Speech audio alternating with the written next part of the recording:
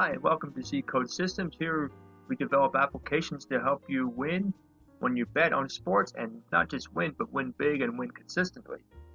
So today I'm going to go over some NBA predictions for games of January the 25th. So we're going to get started here. So you see the first thing that I'm doing here is going to the VIP club section, where you can find all kinds of great things to show you how you should bet on these games.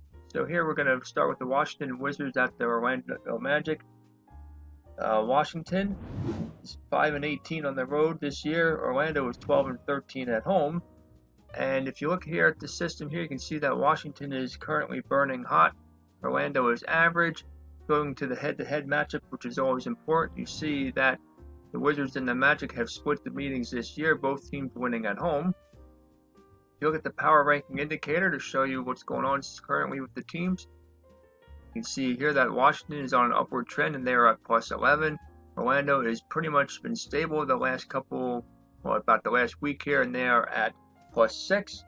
Over the last 10 games, you can see here what they've done recently over the last 10. If you go down here to wins and losses, the last 10 games.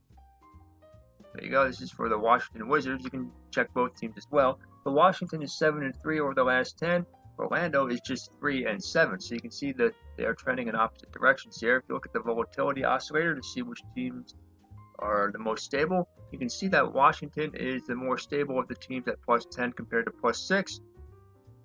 This means basically determines how they perform according to their favorite or underdog status.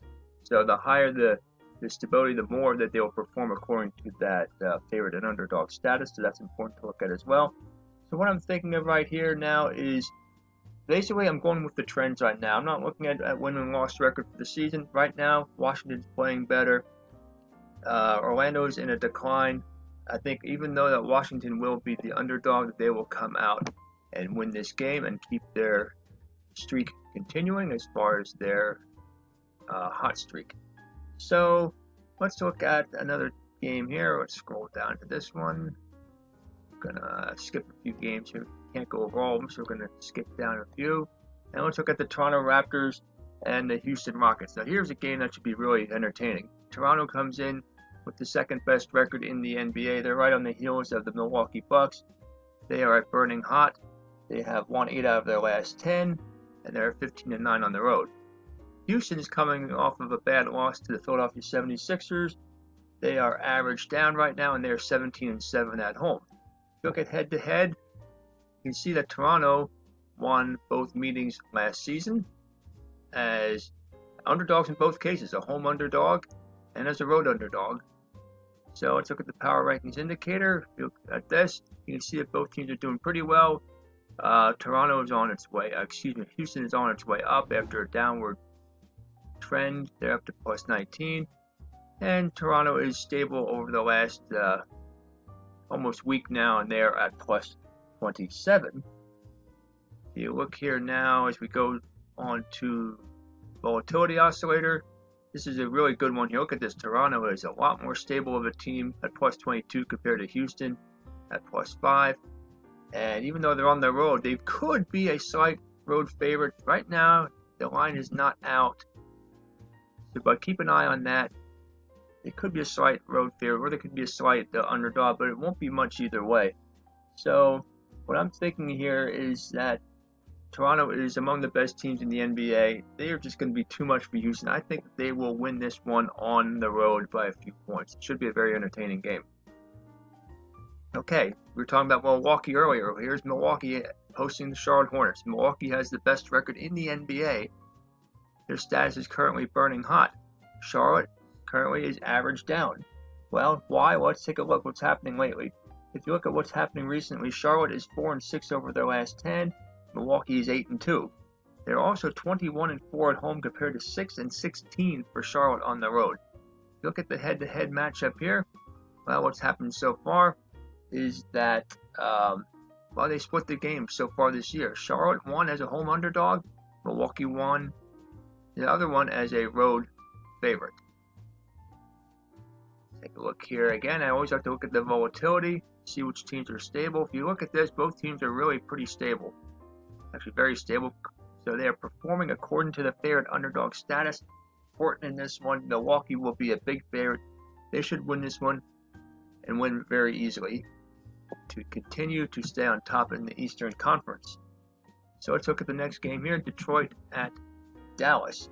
Now here's an interesting matchup here because Dallas is overall actually quite poor, but they're very good at home. They're 16-6 at home, whereas Detroit is just 7-15 on the road. Last year they split the two meetings. If you look here at the head-to-head matchup, you can see this. They split the two meetings last year, both winning as home favorites. If you look here at the power ranking indicator, the teams are pretty much even, but you can see what happens to Detroit here. They are on a downward trend over the last several days. They're down to +8, and Dallas has been doing better. They're up to +7, and that is indicated by what's happened recently in their games played, although both teams are 3-7 over their last 10. So what do I think about the wins and losses of this game? Let's look at the volatility oscillator first. You can see that both teams are relatively stable, +19 to +16. And I'm thinking here, because of Dallas's great home record compared to Detroit on the road, I don't see how Detroit's really going to come away with the win on this one. Let's go with Dallas and win this one by a few points. Okay, let's take a look at the last game here for the day. It's going to be Minnesota at Utah. Look at the head-to-head matchups between the two teams. Minnesota won the first game as a home underdog by 3 points on October the 31st. So they won the first meeting this season. Power ranking indicator. Utah has a big advantage there, +23 to +11. Currently, Minnesota is average. Utah is burning hot down. And if you look at the volatility oscillator, again, I like to look at this. The teams are pretty much equal as far as stability goes, and they're relatively stable. Not the most stable teams in the league, but they are +11 and +10.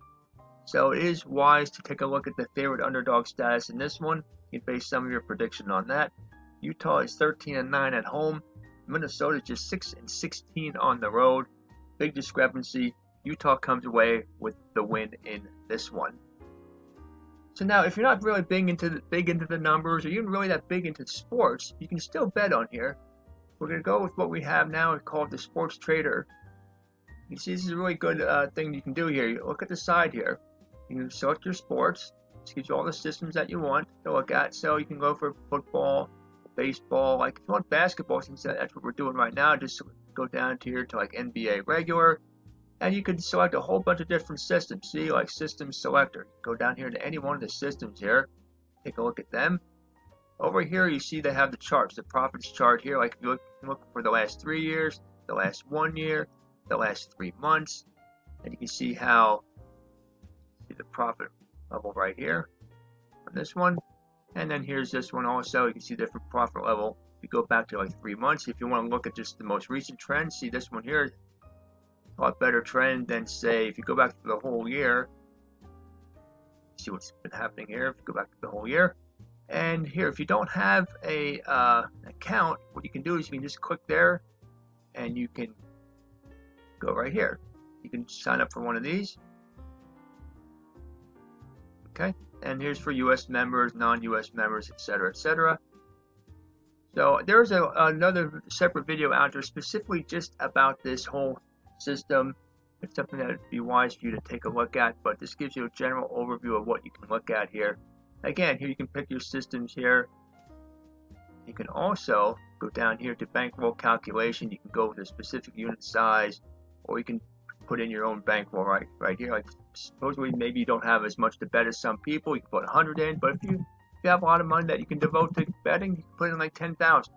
And then there, it recommends the unit size for the trends that you have selected. Like here's where you can select the trend. So anyway, again, this is just a general overview of this, just to show you what's out there. Again, there's a separate system separate video out there specifically with this. Okay, so there you have it. Those are the bets for the day for January 25th. Have a nice day, and we will see you next week.